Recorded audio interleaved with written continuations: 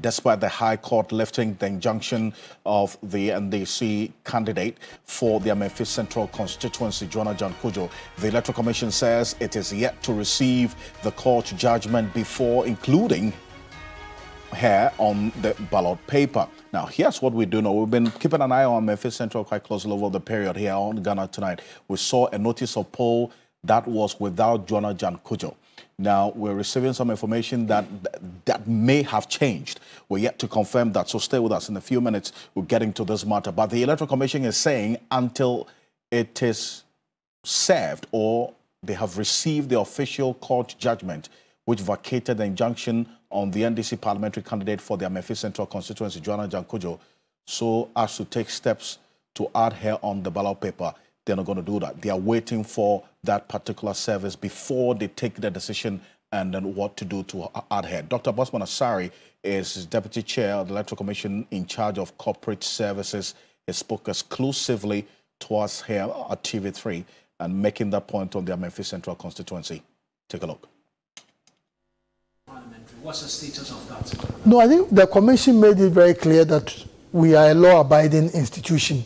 Whatever the courts will say, we are going to abide by that. And as you rightly pointed out, the candidate was disqualified on the basis of the injunction. So the Commission made it very clear, once this injunction is removed, the Commission has no choice. And as we speak now, we are waiting for a copy of the ruling. Once we receive that particular copy, then the Commission, then that means the permission has been granted. So we are a completely law-abiding organization, whatever the courts. So once we receive a copy of the ruling, we will go by that. Currently, we've just heard in the news, in the media, nothing concrete has come to us. Once it comes to us, why not? We'll make sure we will do the needful. So I can take it that Memphis Central Parliamentary has something. That's what I'm saying. Once we receive the document from the court, we'll do the needful. We are law-abiding. On the basis of the law, the judgment of the court, we use that to disqualify the candidate. So if the same court, in their wisdom, they are saying that that injunction is no longer in force, it has been removed, then the Commission must do the needful. How late will it be in the day? Because you're mentioning that it's not been, the processes of the court has not been served on you. Is there a time frame to which, if that is not done, it possibly could go against the party? So far, I can't stick to a particular time frame because we still have almost about 28, 27 days, 24 days to the election. So from the Commission standpoint, I think we have enough quality time to be able to get this thing done. That means the special voting is even less than 20 days away. Let's move to the... Well, that's Dr. Bosman Asari there, and a specific question that was put to him by Joana Cudjoe, my colleague, about the Memphis Central constituency and the happenings related to the NDC candidate there. He says that they are yet to be served. They are yet to receive any information that has been concluded on by the courts. This is an exclusive interview that we got this evening with the Electoral Commission Deputy Chair. That's Dr. Bosman Asari there, but this is your Election Command Center.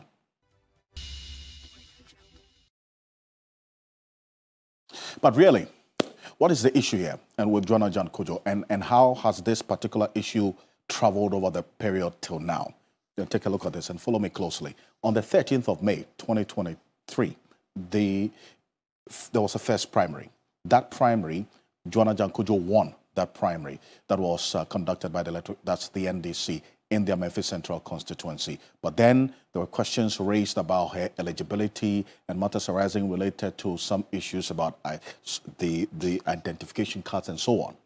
But when this matter was taken to court, eventually the Functional Committee of the party annulled the primaries. That was the contentious issue that was took place on the 13th of May. They ordered a rerun. 3 days later, nominations were opened. On the 7th, in fact, of September 2024, there was a vetting.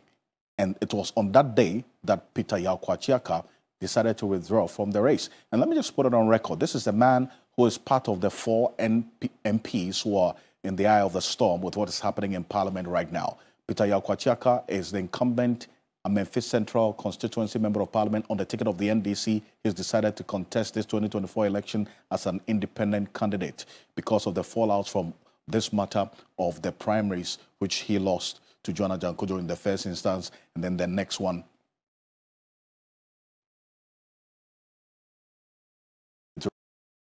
from the race.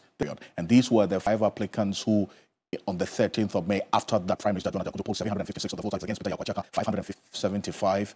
The others you see there, these 5 persons, Jedu Frimpong, Akobila Daniel, Enoch Ntiamwa, Isaac Chum, and Doris Edu, they sued Joana Cudjoe and the NDC, and together with the Electoral Commission, following some allegations that Joana Cudjoe forged her voter ID card and so on. That matter has been dealt with by the courts right now. But the Electoral Commission is saying they are yet to receive any communication about this particular decision by the courts to, as it were, set aside that injunction on Joana Cudjoe.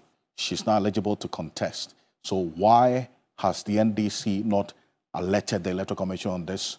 Dr. Rashid Tanko-Computer is the Deputy Director of IT and Elections for the NDC. I thank you so much for joining us here on Ghana Tonight. Per Dr. Bosman Asari, you just heard him. He says that even though the court has ruled Joana Cudjoe is eligible to contest, but you have not notified the Electoral Commission of this decision by the court. Why is that? Alfred, let me say good evening to your cherished viewers.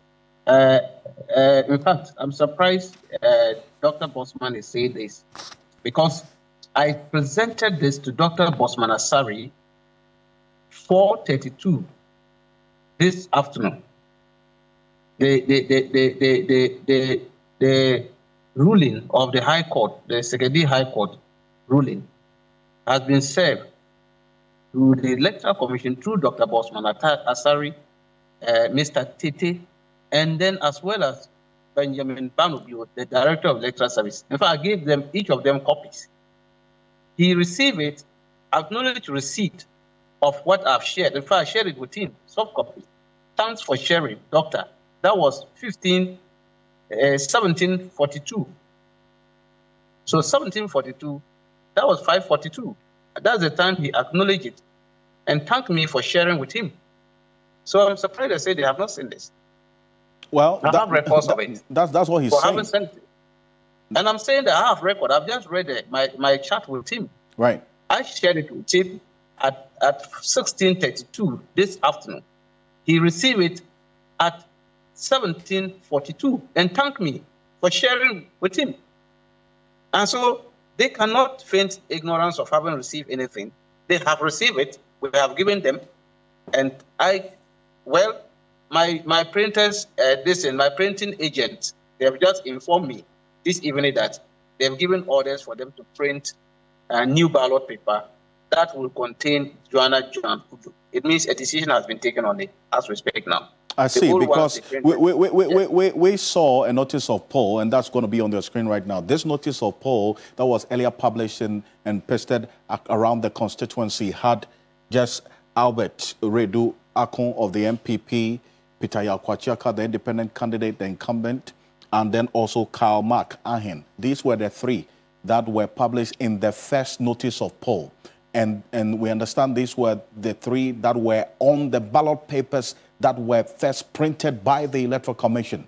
Now, so you're saying that you've received officially updated information that there is indeed a directive that Joana Cudjoe should be added to what we are seeing on the screen right now.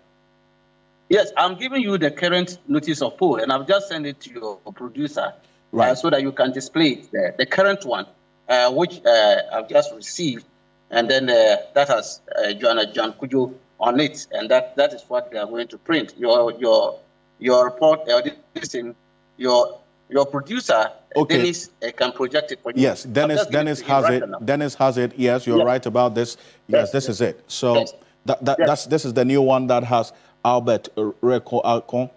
Joana Cudjoe comes second. Beautiful. She's second on the new notice of poll. This ballot, right? Yes.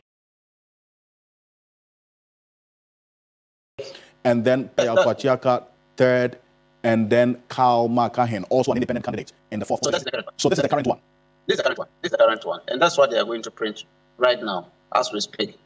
So this is the current one. They've taken, they've acknowledged it, and they've done the needful. So we're just waiting for the ballot to start. They are going to shred the old ones. So are they going to appear like this on the ballot paper, or the notice of poll is different from what is going to happen or what's going to appear on the ballot paper as it's going to be printed now?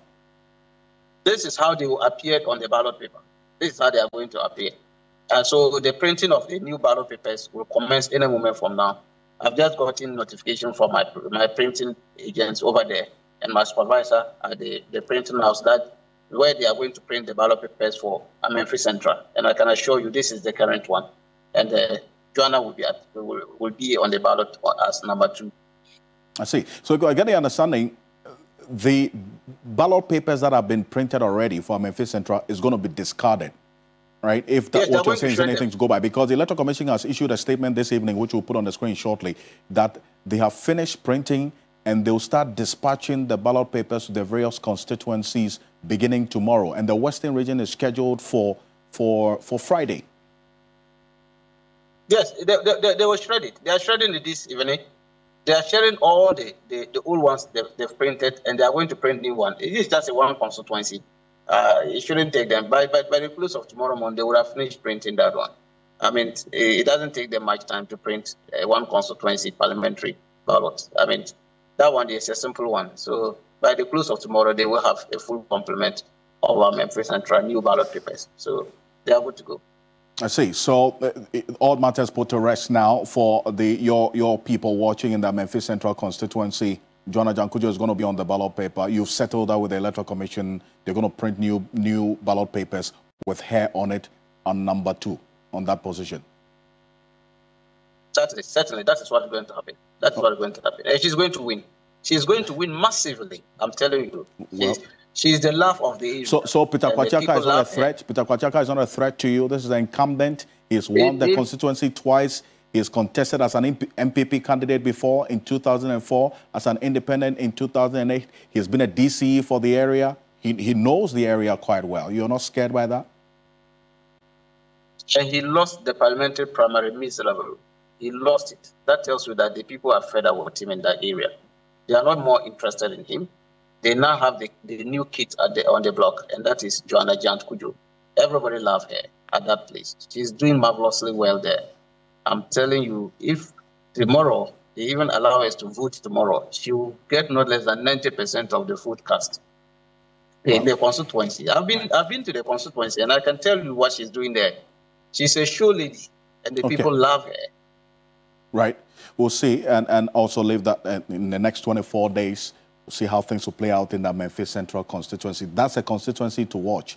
Dr. Rashid Tanko-Computer, thank you so much for joining us here. I'm grateful. On Ghana Tonight. And this is your election command center. We have 24 days, and the countdown is on.